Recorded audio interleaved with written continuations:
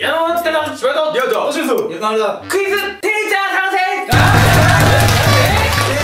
テーチャーです。テーチャー聞き覚えありませんか？テーチャーを探せ。テーチャーウォーリーを探せ。正解。分かんない普通は。早い早い。今俺のチーマーが消えたじゃねえか。皆さんネタ会議の中で知ってると思いますけど。うまいんだよここがだって。関係ねえな。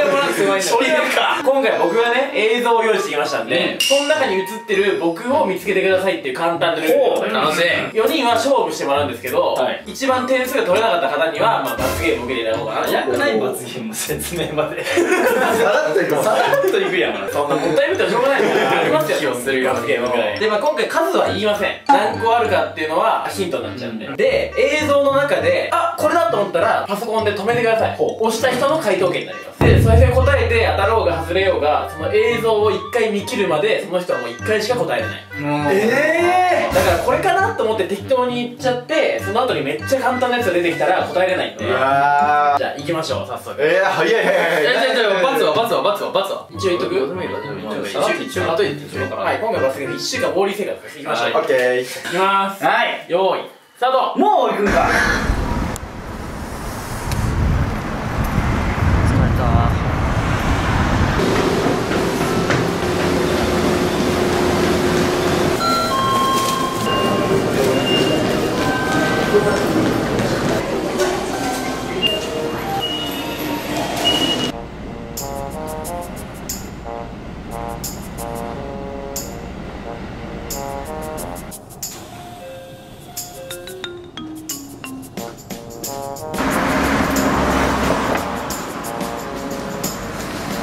そういえばワンダマンないな。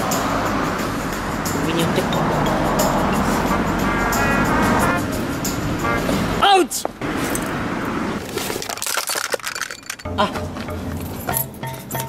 すいません。すいません、こちらこそ申し訳ないけど。はいとしんさんうわ大正解。待って嬉しいんだけど反射神経のやつだとは思わなかったここまでに怪しいとこで誰か行くかなと思ったら全員残ったね。そうビビっちゃったな。こうも来る。こうも来るんだ。それあり。なんかごめん。よいスタート。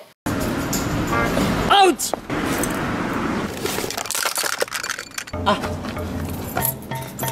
すいません、こちらこそ申し訳ないってばよ。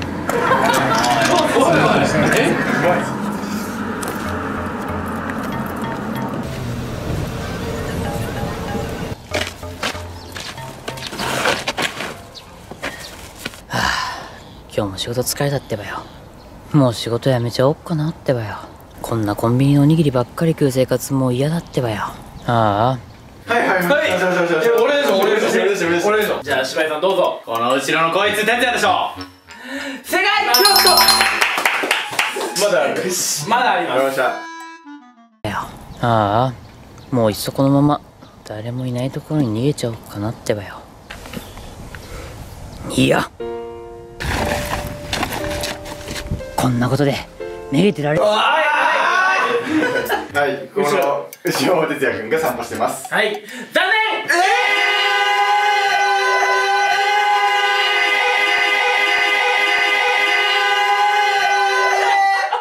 これはやられてる。ブレイクあるの？ブレイクあるの？こちら後輩の沢賞です。気持ちいいわ。後で呼び出そう。説教だ。こんなことで逃げてられないってばよ。僕には夢があるってばよ。今はこんなしがない会社でサラリーマンとして働いてるけどいつかは素敵。うわ止めました。どうですか？鏡に映ってるこれ哲也。こちら残念。沢賞です。ちょっと思ったんだけどな。復活です。いや今まで焦ったよそれは。もったいないねこれは。じゃあ2ループ目いきますよ。もう全員答えていいんで用意スタート。そういえばワンダマンないな。海に寄ってくか。おいなかった。タクシーの中にいるかと思った。大正解。見えてないけど哲也が問題に出しそうだと思った。なるほどね。問題にしちゃダメだろこれは。やったー。すごい。これはすごい。やったー。素晴らしい。いでかい。しゃ今夢だ。やばいやばい、やりたくね用意スタート。まなんだ、そういえばいつかは素敵なパン屋さんを開きたいってばよ。そのためには修行、資金、まだまだ今の僕にはできないけど、だけど僕は絶対に夢まで出ちゃあーマジか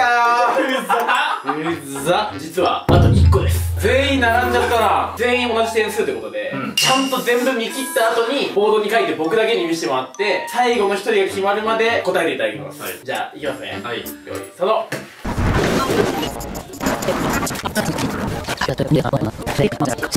僕は絶対に諦めないってばよ。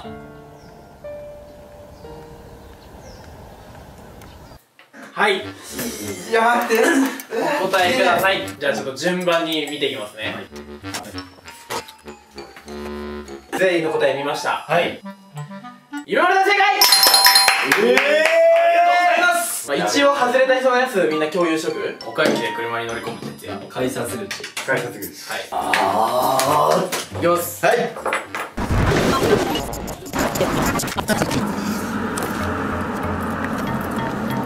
はい、ここまでのどっかです。おっとおー、危ねえ。ファインプレー。芝居ウォーリーになると思った。その瞬間ウォーリーだよね。反則がウォーリーだよ。本当にありがとう。なるほどなるほど。なんとウォーリーが決定いたしました。終わったー終わったゴースイゴースイゴースイゴースイゴースイゴースイウォーリー決定した。今の岡崎駅って書いてあった文字に映ってた適当に書くしかなかった。ああ、そういうことね。かなと思ってたよね。僕もこれです。こいつがすごいこの田んぼ道をこの時間にこんな一人で歩いてる若者の子やつはいないと思った。本当だ選択肢でしかない。そう、大正解よ。すごいわ、これは分からんわ。このロールまさかのもうや一瞬ということで、要1週間ウォーリー生活やばということで YouTube 版ウォーリーを探せでございました。すごいいや、すごいわ。それではまた次回の動画でお会いしましょう。バイバイ。